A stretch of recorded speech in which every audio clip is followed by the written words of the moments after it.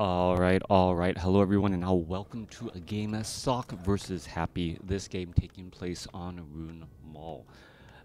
Sock spawning as the blue human player on the bottom right hand side of the map. Meanwhile, Happy spawning as the yellow undead on the bottom left.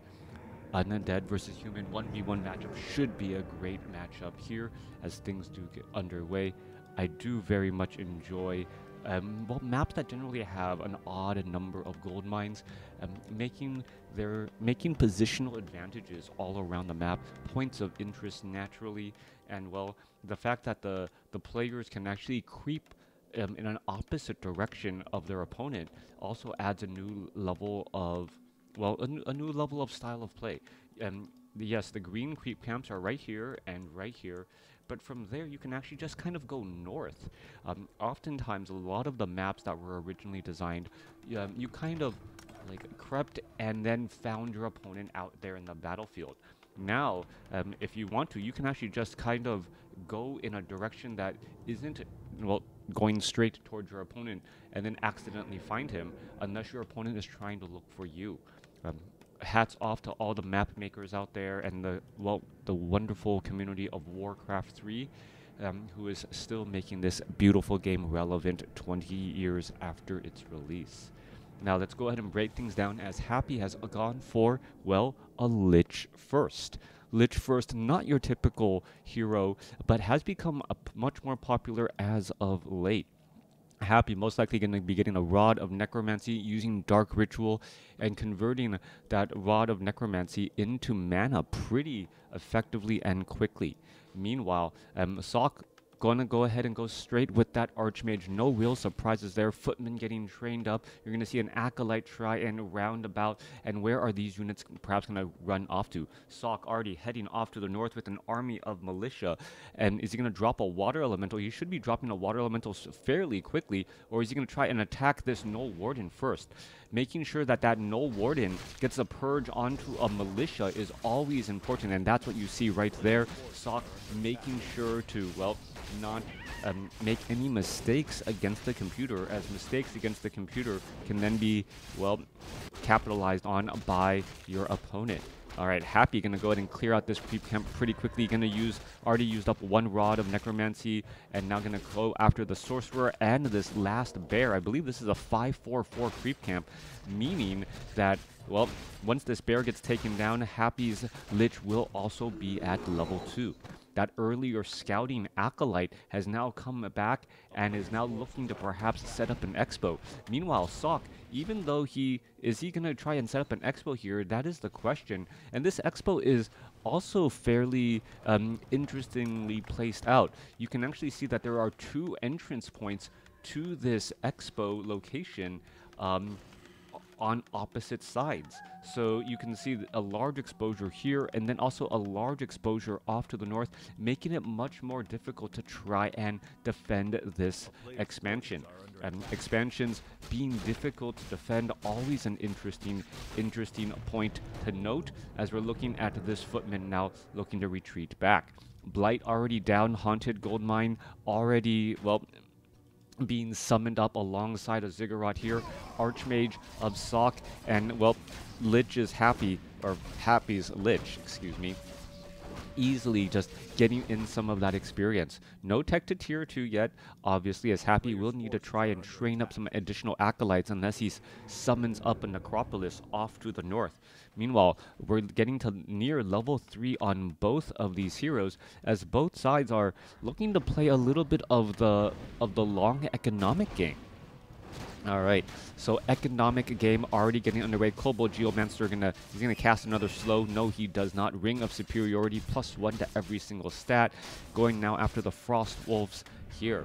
Meanwhile, back off to the north side, Footman still doing a little bit of scouting. Lich is nearby, gonna go ahead and use another Dark Ritual, perhaps gonna try and Frost Nova down to that Footman. There's a Frost Nova, and there's level 3 now on that Lich. That's never something you want to do. You never want to feed experience to your opponent if you can control it. All right, coming back the other side here. Wow, so difficult to spot the blue army on this frozen tile set. But Well, gotta try it. Archmage does get to level 3. Level 2 Water Elementals are going to be ready, and here we are going into an engagement. Both sides fighting. Water Elemental off to the side here. Going to try and do a little bit of poking as well, as this Water Elemental going to puddle down into nothing. All right, both sides continuing the fight here. Water Elemental being forced to back away as Acolytes are now making their way forward. Perhaps going to try and finish off some of those units. Water Elemental down to 282 hit points. The Lich is full on damage. Meanwhile, Archmage is full on Rings of Protection. That's not going to offer as much as the Archmages, well, shouldn't be taking damage in the first place, at least not in this point and stage in the game.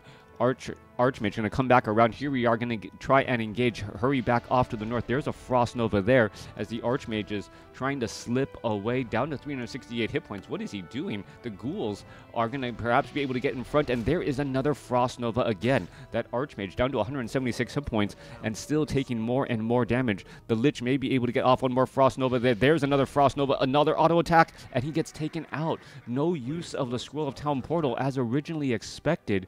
And Sok just kind of stumbles into Happy, loses a level 3 Archmage, and, well, having all sorts of problems.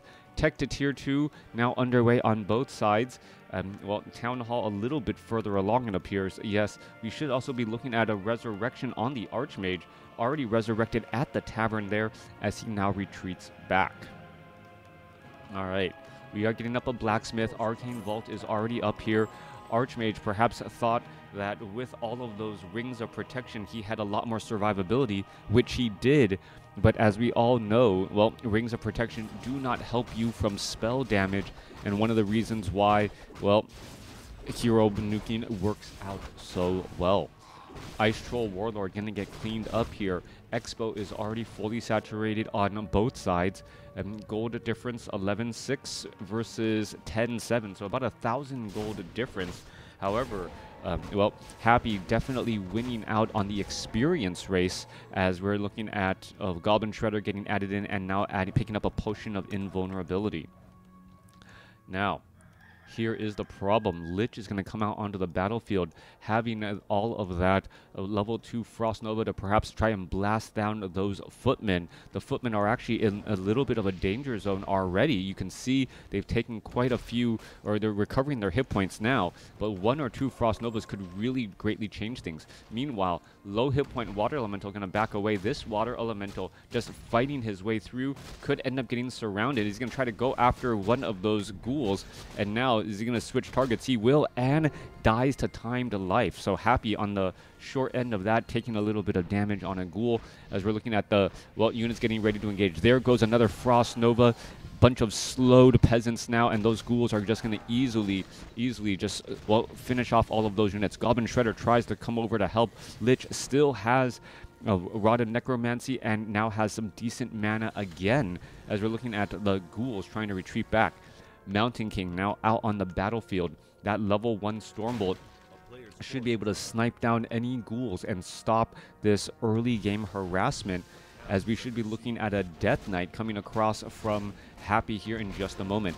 Meanwhile, Archmage has come back around and he's put pressure on the Slaughterhouse to prevent that from being summoned, further delaying any of those, well, precious obsidian statues. Meanwhile, Mountain King also doing a lot of creeping away from all the action. So Archmage is, well, doing some invisible tactics even before the Arcane Sanctum is up, going for a going for dual workshops, getting fly machines, and perhaps getting a second barracks for knights already. This is incredibly aggressive. Is the Archmage just going to try and pick up items here? That is the question. You can see that there's another Ring of Protection +4, but what can really be done here? The Archmage is just wandering around, keeping track of sight, and here we are. There's a Water Elemental from behind, there's a Stormbolt, and suddenly the Lich finds himself, well, in a little bit of a pickle, trying to get back around. There's another Frost Nova. Units are going to try and engage. Are we going to see a Stormbolt? No, we're going to be looking at a Death Knight and getting Stormbolted here, as the Mountain King could have a little bit of problems. There's a Thunderclap as well, as the Mountain King gets blasted quickly. Death Knight could be in some serious trouble. Is he going to get away? Down to 51, down to 21 hit points, and he gets splashed down by the Water Elemental as well. All right, both sides fighting heavily. 45 supply compared to 41. We're going to be looking at some dark rituals, trying to clean up some of this experience as the Archmage desperately wants to get to level 4 for that extra bit of mana. Both sides are going to engage here. Lich gets a Frost Nova off, trying to escape from that Archmage as he's turning around, trying to get some auto attacks in. Staff of Teleportation outbound as the Lich does head back home. Meanwhile, Death Knight getting resurrected. His resurrection will be quick. Mountain King's resurrection going to take a little bit more time as the upgrade to castle now done. Okay, upgrade to castle done, and now upgrading, well, long-range rifles. Seems a little bit odd there as the Archmage, well, trying to get in some heals, trying to leave some items off to the side there. Does pick up a Staff of Sanctuary to try and protect some of those units back at home. All right, how is this all going to unfold? A Lich now up to level at 4.5 here. Gonna go after this Renegade Wizard creep camp. There's Lightning Shield cast on that Lich.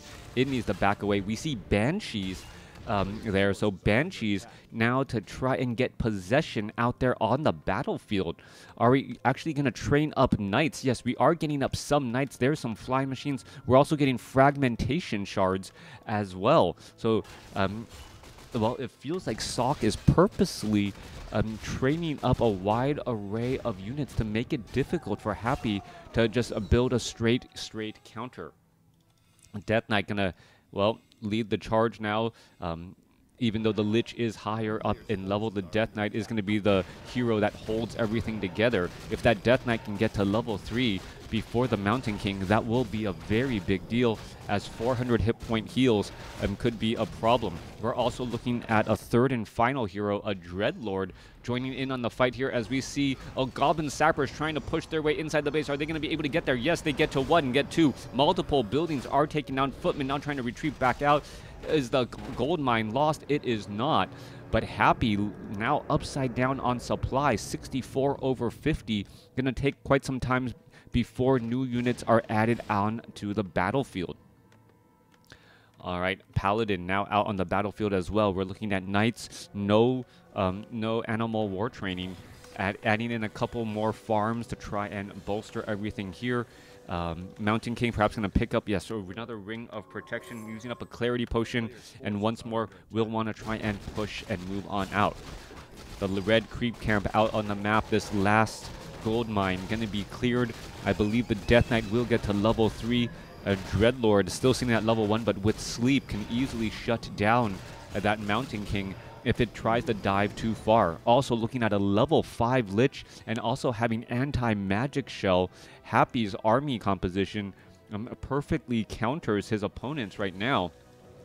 I thought originally Temple of the Damned we were going to be looking at necromancers, but instead Banshees with possession, ghouls for the swarm, obsidian statues just in case, well, you need some anti-magic devouring, as the arcane tower quickly gets swarmed out by all of these units. Priest now coming offline, or Priest coming out to the training here, gonna try and back away. Are we gonna see some damage getting added in? Fragmentation charge by the mortar team to try and find those Priests or Banshees before the Banshees can actually possess down a target. And here we are, there's 2 possessed Knights already.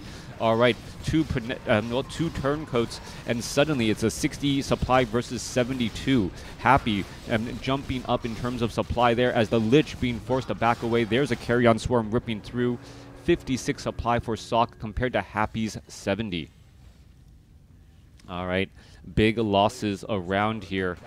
Paladin wanting to get to level 2 here. Going to finish off this well, little mammoth. Mountain King sitting at level 2. We are looking at 2 Staff of Sanctuaries, and not being able to Staff of Sanctuary those Knights who were getting possessed out of there, well, going to cause problems. We are now looking at 2 Knights, anti-magic shell on them. They're going to be strong frontline units, and then the ghouls nearby also providing quite a bit of support as well.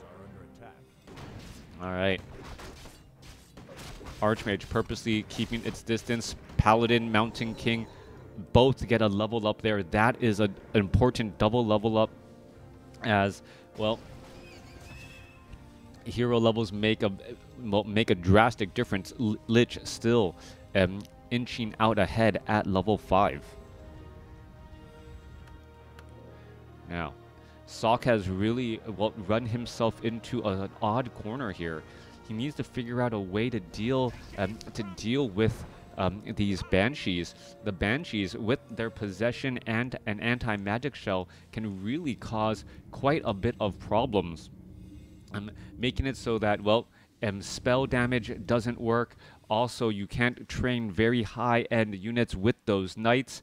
And the mortar teams and riflemen can't just simply engage against all these units here. Mountain King does have Thunderclap. He quickly gets slept, and now needs to try and engage. There is a Thunderclap there. It doesn't deal damage, but it does cause a little bit of slowing as the Spellbreakers are looking to fight. However, Spellbreakers are going to be on the wrong end of Sundering Blades of those Knights, taking bonus damage again as both sides are fighting their way through. Banshees are able to, well, cause lots of problems, continuing to poke through here. 74 supply compared to 52, and this is just an absolute massacre. Happy is shutting down enemy heroes. There's a Staff of Sanctuary for a save. There's a Thunderclap trying to, well, deal more damage here. There's another staff as both sides are fighting again. All right, Mountain King still looks to be okay. Takes a Holy Light and now is trying to fight back against all of these units. Potion of Lesser Invulnerability, more Dark Rituals. One Knight going to get taken down. Paladin uses does not have Divine Shield, had Devotion Aura, and now forced to back up again. All right. Both sides are still fighting their way through. Ghouls are trying to swarm, able to get in some big damage here. Mountain King's Potion of Lesser Invulnerability has come to an end, or Potion of Invulnerability has come to an end. Has a Potion of Mana, could quickly use that as well as both sides are fighting. Cannon Tower in the back line, providing quite a bit of support, trying to finish off that Knight there. Is the Knight just going to get Storm Bolted? Gets taken out. Archmage now still sitting at level 4. Both sides are fighting here as they're kind of pushed into a little bit of a corner. Water Elementals are trying to hold the door here. Cannon Tower providing quite a bit of support. 90 to 111 damage as the Banshees, well, the Banshees and Obsidian Statues and Heroes are all that are left. The Ghouls are instead swarming down to the bottom position. There's some repairs. Paladin trying to get resurrected. And are we going to see, Carrion Swarm, Frost Nova. All those peasants didn't know what hit them. More damage coming across. Mountain King trying to get in some Thunderclaps. 41 supply compared to 76. The writing is on the wall. Happy is in massive control of this game. A couple easy lobs against those Banshees could be enough, but hasn't been able to really land those attacks against those weaker backline units. It feels like there are so many high priority targets to try and take down. Mountain King could have tried to perhaps look at that Thunderclap in there. Are we looking at a Spellbreaker? Yes, getting saved here. Well, 2 easy picking units off to the side, and that is gonna be the end. There's the game right there. Happy is victorious. A beautiful game, but really Happy in dominant control for the majority of it, even though he had a lower resource score. Less lumber harvested, even a little bit less gold. Did lose more gold to upkeep though. Hero level, the big advantage there. Level 5 on that Lich. Add in a level 2 Carrion Swarm. And, well, that backline really never stood a chance. That initial fight where, well, Happy was able to possess 2 Knights, the beginning of the end, so to speak, for Sock. Let me know what you guys thought about this game in the comments below.